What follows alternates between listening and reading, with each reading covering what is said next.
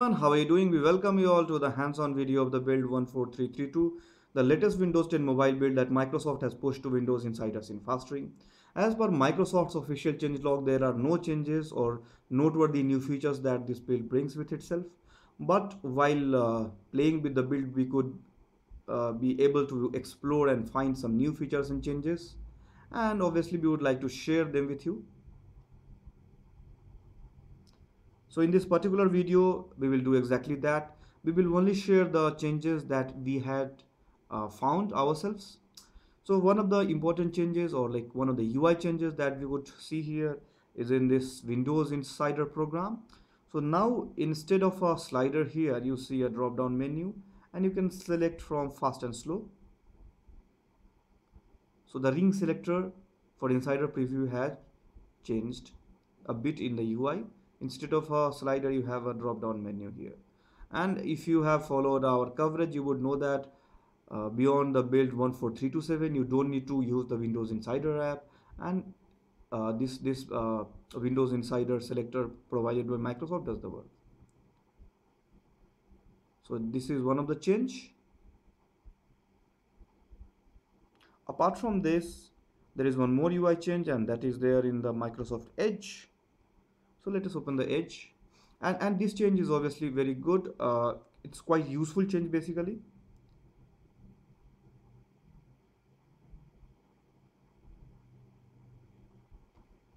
So let's say you open a web page.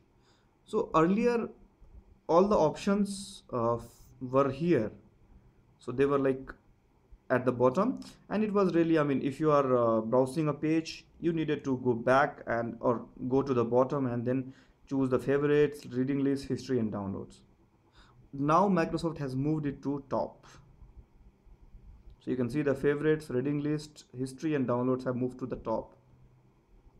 So perhaps it is for the easy accessibility. So if you are using the Microsoft Edge on any of the web page, you can just go to here to the top and choose four of these options. So it's obviously a good change. Apart from this, and a very important change has come to Cortana. Again, Microsoft, I don't I mean understand why they did not mention it, but it's really a very useful change. And even from readers, we have the same kind of comments that they think that this change will be very useful for them while traveling. So let's say if you go to Cortana to settings, you see this which says change your language. Cortana language. Cortana works best when the language is choose blah blah, but you can actually choose different languages. And let's say if you are in India and you have this English India set here, you can still choose from United States, United Kingdom, Canada, and Australia. So I have chosen United States, and once you have changed your language, it will give you this prompt or this kind of warning saying that since your region language don't match, it is possible you would not get all the Cortana goodies. But if you are in India, you yourself don't get all the goodies. So music search, for example, was missing. So when I chose United States, I got the music search here. So now you can see the music search. So I mean, that can be an advantage. And in case if you are not happy with the language change and you want to revert, it's easy. So if you have changed your language, you will be shown an option of reverting to the default language. So let's say I just tap on this and it will choose the default language. It will revert back. So this is how it works.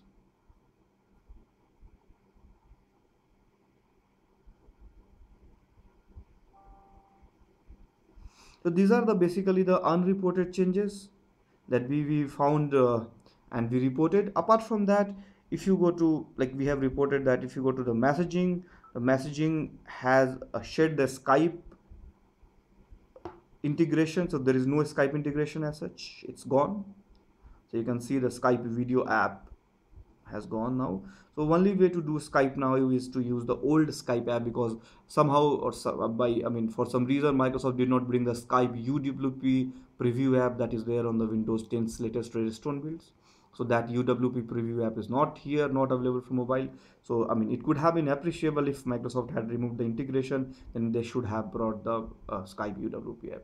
So apart from this, there are no noteworthy changes again. So with this we come to end of this video. We just demoed the changes that we could observe, and we brought it to you. So hope you have liked watching this video. Stay tuned for the hands-on first impressions of the build 14332. Thanks for watching.